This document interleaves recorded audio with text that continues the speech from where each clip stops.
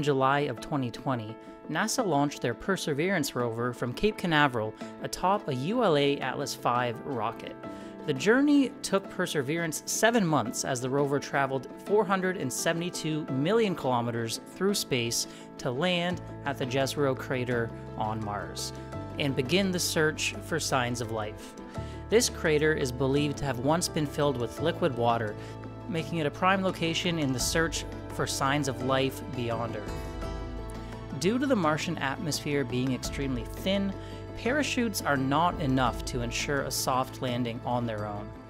After the chutes provide some initial deceleration, propulsive thrusters were needed to allow a sky crane to hover in midair and softly lower the rover down onto the surface to begin its work.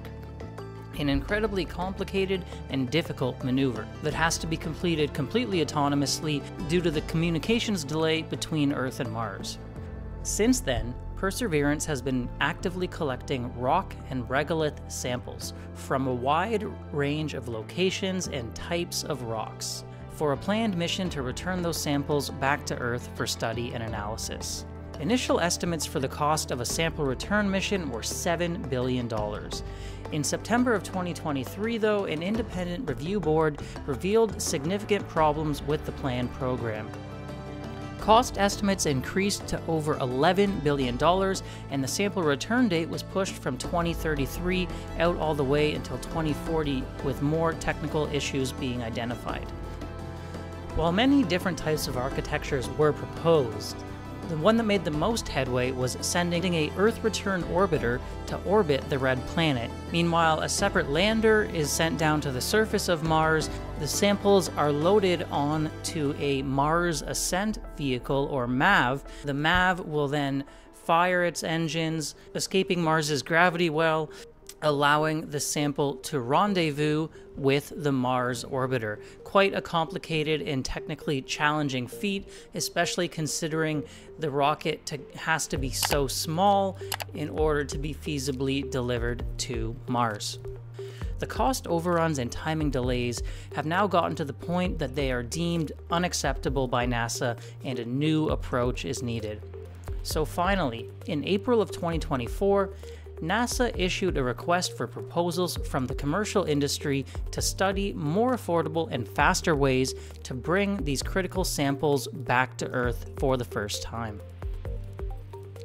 In June of 2024, NASA selected 7 companies to conduct 90-day studies on the problem and come up with proposed solutions. These companies were Lockheed Martin, SpaceX, Aerojet Rocketdyne, Blue Origin, Quantum Space, Northrop Grumman, and Whitting Hill Aerospace. However, in a surprise move, Rocket Lab was awarded an additional study on October 7th for their mission concept, well after the original selections were completed. When asked about the late addition, NASA was quoted as answering, "NASA's selection process allows for later additions at the selecting official's discretion. We don't have access to the full submissions, but NASA has released the abstracts for each of the proposed studies, and Rocket Lab's proposal does have several compelling factors going for it." According to the proposal, Rocket Lab's strategy for affordable planetary science missions that they've implemented over the past 5 years is uniquely suited to deliver a low-cost, rapid Mars sample return mission. Rocket Lab will reduce the cost and schedule for Mars sample return through a simplified mission targeting a total cost to NASA of less than $2 billion. Rocket Lab will challenge the program to hit a 2028 launch window to reduce costs and reduce risk, resulting in return of samples no later than September 2033, with potential for an earlier return in September 2031. Rocket Lab can reduce these costs by performing as a single management prime contractor and using commercial approaches under a firm fixed price structure. Rocket Lab's mission design is a 2-launch solution sized to Rocket Lab's Neutron launch vehicle. Launched roughly 2 weeks apart, Launch 1 will send the Earth return orbiter to orbit Mars, while Launch 2 sends the Mars landing vehicle, including the Mars Ascent Vehicle and a cruise stage, on a direct entry to Mars. Samples will be delivered to the Mars lander vehicle by Perseverance, which will then be loaded onto the Mars Ascent vehicle with a robotic arm. After ascent, the Earth Return Orbiter rendezvous with that Mars Ascent vehicle for sterilization of the samples and transfer, followed by a return to Earth. While this is quite a challenging and complicated mission, Rocket Lab has actually demonstrated a lot of the skills and expertise needed to complete it through a series of missions that they have already executed on in the past. For instance, in terms of managing large contracts for the government over multi-year time frames, Rocket Lab is already performing as a prime contractor for the U.S. Department of Defense, manufacturing a constellation of SDA satellites and managing a large team of mission partners. Rocket Lab also demonstrated precise re-entry systems and targeting using their in-house propulsion and guidance and control capabilities in February of 2024, allowing for the successful re-entry of a Varda capsule which had been testing out manufacturing HIV drugs in a zero-G environment in Earth orbit. We also already know that Rocket Lab is capable of building interplanetary satellites, as they recently just delivered 2 Mars Science Orbiters to Blue Origin for a launch for NASA. These, of course, are the 2 Escapade spacecraft, which were ready for launch in 2024. They've also already sent a capstone mission to the moon for NASA using their small Electron rocket and Photon kickstage spacecraft, demonstrating their abilities to go beyond low Earth orbit into deeper space and other planetary bodies. Speaking of small rockets, well, it's obvious that a very small rocket is going to be needed to launch these samples back from Martian soil into orbit to rendezvous with the Earth Return Orbiter. And Rocket Lab is a pro with small launch vehicles as well, dominating the small launch industry with their Electron rocket. Now, obviously, it wouldn't be an Electron going to the surface of Mars, but I think they do have this area pretty well understood. Speaking of rendezvousing in Mars orbit, while Rocket Lab has never docked 2 spacecraft together, they have demonstrated pinpoint accuracy on a number of missions, including one recently for Astroscale, where they sent Astroscale's spacecraft to inspect a piece of space debris in low Earth orbit, sending the craft extremely close to a dynamic moving object. Hey guys, I hope you enjoyed that little cinematic section I made. You wouldn't believe how long it takes to put together all that footage, all the audio, try to synchronize it, do all the editing, the background music, all the rest.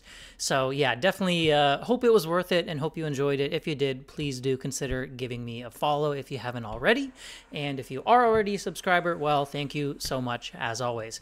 So that's kind of the high-level overview of the Mars sample return mission. Hopefully you have a better idea about what it's all about now. And first of all, I do want to just make it very clear, Rocket Lab here is like one of 8 companies, and it's only studying the issue to make a proposal. It hasn't been awarded anything beyond a $700,000 study grant.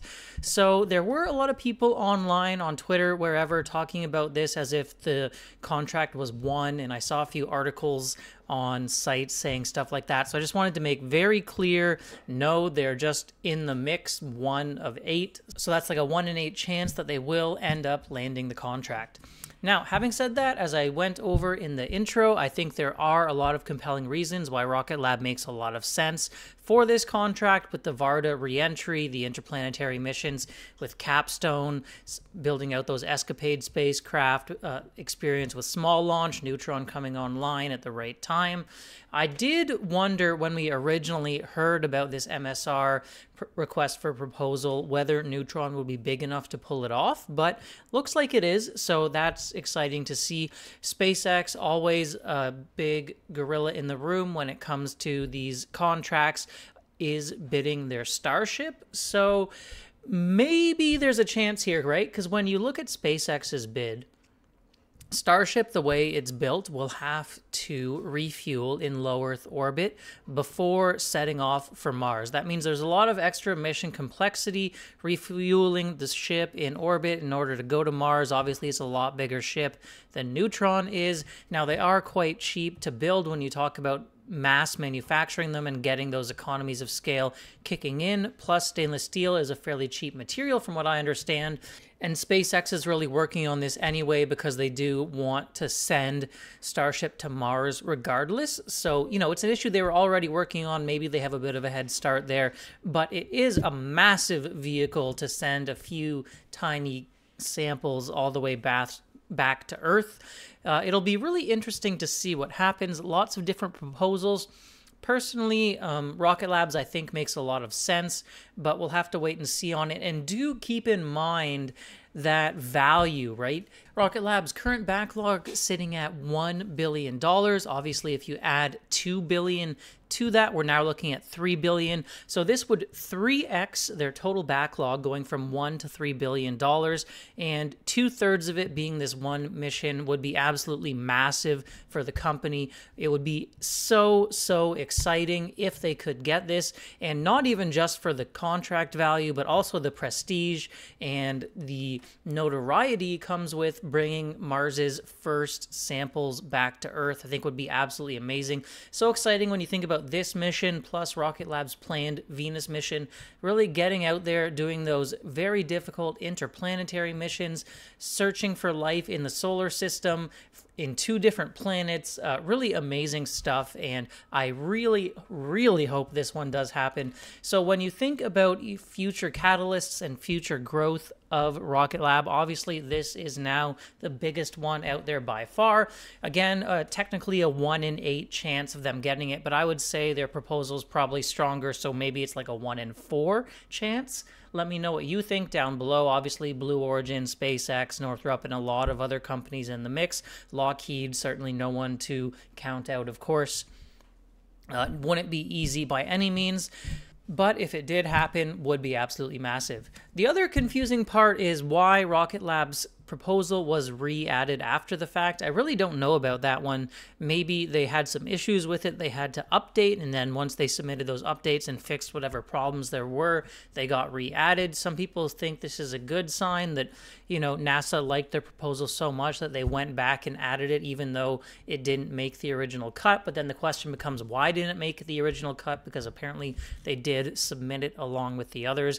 So I don't really know what to make of that, but you let me know what you think about it down below in the comments, whether this is a good sign or a bad sign, or it doesn't matter at all. Probably make a new video down the line talking about other potential catalysts and new contracts coming up for Rocket Lab, but by far now, this is the most important one to watch for as the study completes. Really can't wait to find out what happens. I expect it to be, you know, they said 90 days for the original contracts. Apparently this study isn't going to delay the original one, so maybe we're talking of several months. I don't really know when NASA will decide, but I assume they have to take their time after the study is complete to analyze it all and have their own experts go over it and decide how feasible it is. Rocket Lab's bid of $2 billion, I do believe, is significantly under a lot of these other bids, so they have that going for them as well. And yeah, we'll just have to wait and see what happens. Really exciting announcement coming out, but don't want to get too carried away unless or until they do actually land that big contract. Hope you guys enjoyed this video. If you did, please give me a like and a subscribe if you haven't already. I'll check out your thoughts on this contract down below, and I will see you in the next video. Bye for now.